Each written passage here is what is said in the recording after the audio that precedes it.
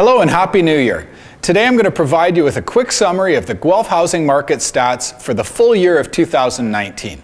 So let's take a look at some of the key metrics below relative to 2018.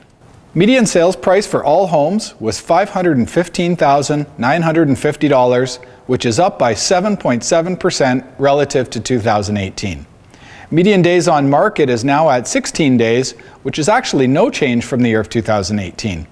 Total number of sales was 2,262, which is up by 8.6%, and the total number of listings was 3,163, which is up by 3.7%.